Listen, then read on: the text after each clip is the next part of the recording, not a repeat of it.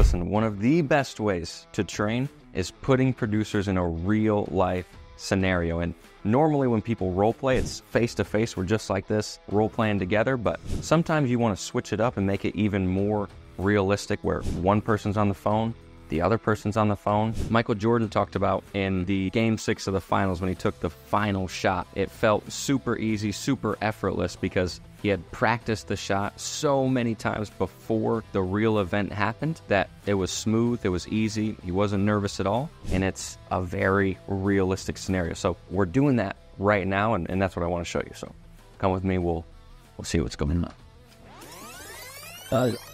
All right.